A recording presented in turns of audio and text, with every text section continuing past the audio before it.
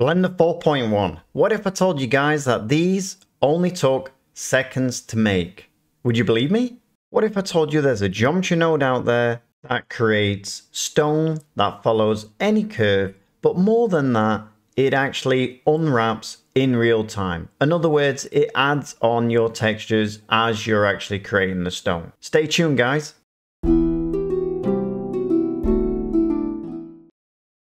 Welcome everyone, it's Neil here from 3D Tudor, back today with another fantastic node, and this time we're looking at rock and stone geometry nodes. Now just a quick favor guys, if you've purchased any of our products or got our products for free, please leave us a review, especially on Udemy and especially on our geometry nodes, as this helps us grow much faster. Before we begin guys, a small disclaimer, the live UV will only work in Blender 4.1, so make sure that you open it up in Blender 4.1. If you're using earlier versions, the geometry node will work, it's just that live UV unwrapping which needs 4.1. Now stay till the end because near the end I'm going to show you just how amazing this node is and all about the live UV unwrapping on top of there as well. So make sure you stay so that you understand how that will actually work and you can implement it into your own projects. So first of all, what I've done is I've set all of these up. You can see that every one of these has on a geometry node, as you can see, and even these parts also have geometry nodes on them. And now I'll show you just how easy this is to use. So first of all, let's start with the easy one. Let's start with this circle. So all I'm going to do is press Shift A, bring in a circle. I'm going to pull it out like so, and then all I'm going to do is just move it over here. Next of all, then I'm just going to come to Add, Geometry Node, click the little down button, and the only one that'll be in here is something called Stone Path. Click that on, and hey presto, there you go. Now what can we actually do with this geometry node, you might want to ask? But first of all, I'm just going to go through these options. So first of all, you've got a bevel where you can actually turn it down or up. You can also set the subdivisions to make them more rounded if you want to. And we've also got a noise on there, which will really start to add that stone effect to these actual stones that we've got here. We can also turn up the effect with the noise scale and then turn up the power of these stones. Next of all, we've also made it so you've got the ability to rotate these stones if you actually want to. So you can see you get really nice effects straight off the bat.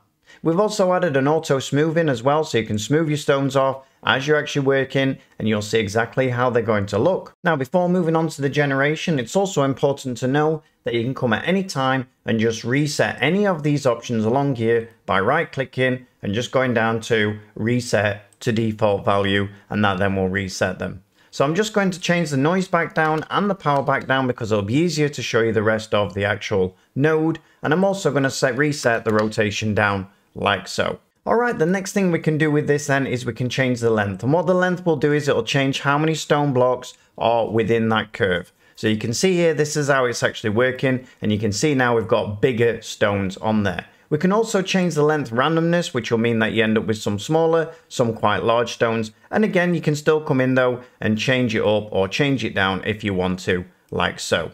Now let's put it on object mode so we can actually see what we're doing here, so now you've got a good view of what we're doing. Next of all then, we've got a width button where we can change the width of it on the fly. All of this is on the fly, and we can also come in and change the width randomness as well if we so wish. Next of all then, we've got the thickness which we can alter, and we've also got the thick randomness which we can also alter. You can see just how quickly we can actually get really nice effects or realistic looking stone depending on what we want. We can also change the gaps as well between each of these stones like so, and we can also change the gap randomness if we want to. Now the best thing is if we come in now and just press the tab button, we can also come in and actually change this. So you can see how I can even pull the handles around and change this as I want to, and then come in and still alter these parts if I want to. I can change the length still if I want to. Everything can be changed on the fly, and you can see how that updates. Now you've seen how I've created this one.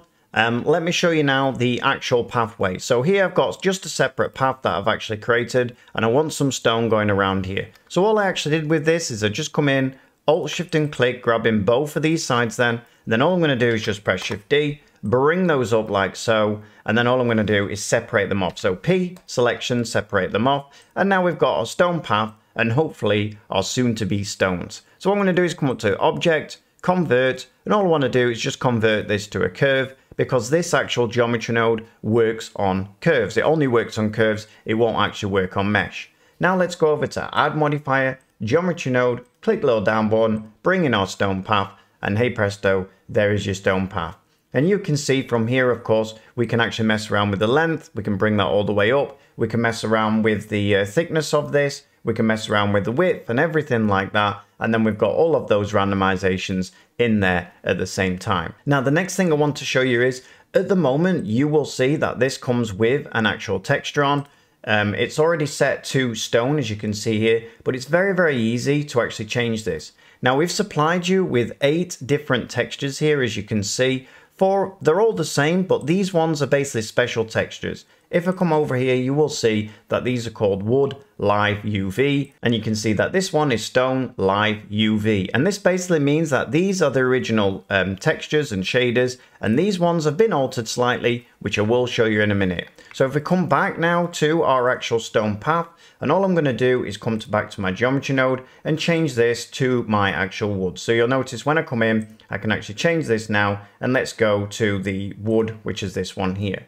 Now the thing is, you'll notice at the moment that these are not unwrapped, and that is because we've not set live UV unwrapping on at the moment. First of all, before showing you that part, what I want to show you is what you need to do to enable your live UV unwrap. So if I come over to this shader here, and let's go into our shading panel, let's put it onto object, and now you'll see this is what we have for this shader. Now if you go to the other shader, so if I come over here to our live shader, you will see that any shaders that you need to bring in, wherever all your textures come together and you've got a mapping and texture coordinates, all you need to do is add an attribute node and then basically set this name down here. So all I'm going to do to actually do that is I'm just going to press Ctrl C. I'll come to my original one and I'll just press Ctrl V and drop that in there. And then all you need to do is just plug it in via the vector to this one here. So then you'll see that all of that is plugged in on any of the actual textures where they go into a texture coordinate node. And that is basically it. You're ready to rock and roll. So let's actually show you then how we actually use that then. So if I come over here now and come to this stone, you will see if I click on live UV, let's change this material then to the live UV one. Make sure you do that. And there you go. Hey presto. Now what you'll see is as I actually bring the length of these down, you will see that it's actually changing in real time. Now the thing is with the wood, so wood in particular, you just need to be careful that you need to make it big enough so that it understands where the edges are of this UV. You can also see I can turn down the gaps as well, and you'll see there, as long as I turn up the length, as you can see, now the UVs will be following the same. Now the thing is with stone, we haven't got that problem. It's just on the woods. When it's live unwrapping, it just needs a big enough area to actually live unwrap. Now the best thing is, as you can see, if I come into these now, grab both of these ends and press the E button and pull them out, you will now see that it's live unwrapping as we actually pull them out like so. So everything on here is being unwrapped as we're pulling them out. And then all we need to do is just, increase the length, and then you'll see now they all follow the same. This just saves you tons and tons of time, guys, making sure that you haven't got to go in when you finish these and actually unwrap them. Now, how do we actually change this from a geometry node then into a usable mesh where we can send it through to games engines and things like that? That's quite simple. You just come up to object, convert, and convert to mesh. And there you go. You've got your geometry nodes all done for you, already UV unwrapped. Now let's show you the other two ones then that I've actually created. So let's come to this column here. So all I'm going to do is just simply bring in a curve. So I'm going to bring in a path. I'm going to rotate my path round on the x-axis, so RX 90. Let's make it a little bit bigger. Let's just rotate that round again. So RX, there we go. Let's pull it over here.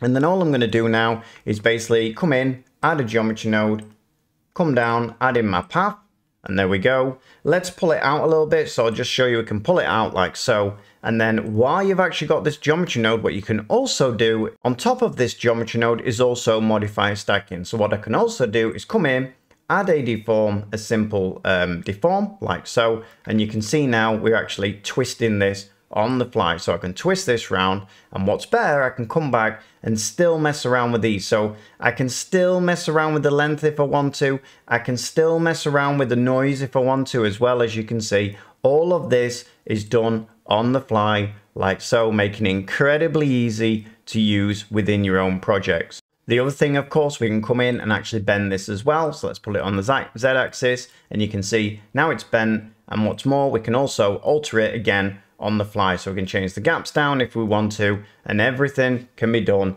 in real time. Let's go to live UV unwrapping, and you can see now everything is already unwrapped for you. Now finally, the bridge then, the way that I did the bridge is, I'll quickly show you how I do that now. So let's first of all bring in a plane. So I'm just going to bring in a plane like so. I'm going to press the S button, and then I'm just going to pull it out on the Y axis like so. From here, I'm just going to press Ctrl A, reset all of the transforms, and then I'm going to come in, add in a few edge loops. So Ctrl R, left click, right click. And now what I want to do is I just want to extrude this out. So I'm going to press A, E, extrude it out like so.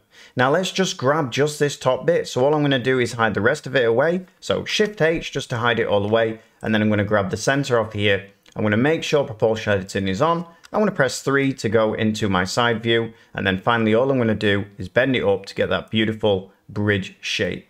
All right, I hid that now, which means that the bottom hasn't been affected. And we've just got that really, really nice shape.